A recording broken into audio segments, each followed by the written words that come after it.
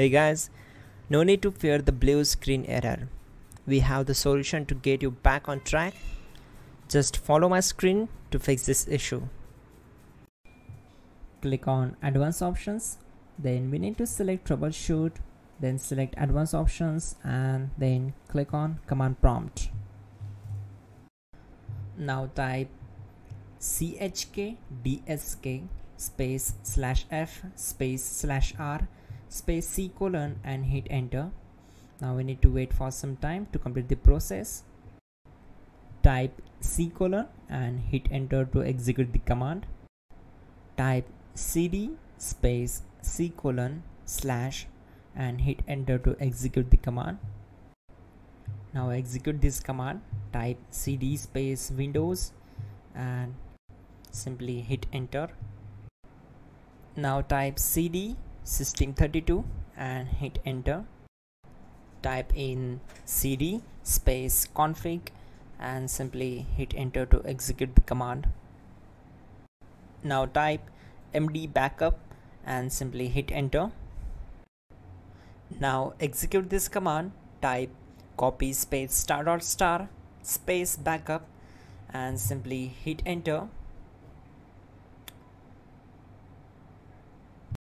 Now type md space backup1 and simply hit enter. Now type copy **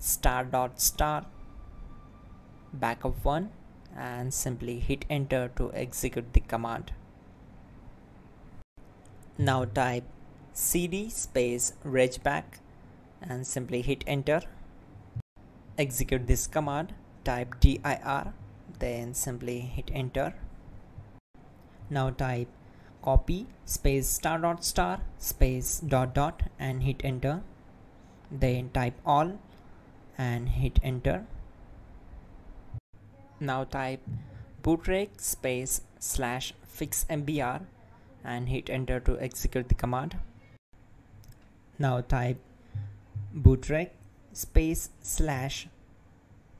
/fixboot and hit enter to execute. Now type cd space C colon / and simply hit enter. Now type cd space Windows /system32 /config /regback and hit enter to execute. Now execute this command. Type bcd edit space /export space C colon /bcd backup and simply hit enter to execute this command. Then move to the next one. Now execute this command. Type cd space C colon / and hit enter. Now type this command md space boot and simply hit enter. Now execute this command. Type cd space boot and simply hit enter. Now type md space bcd and hit enter. Now type cd space C colon / and simply hit enter.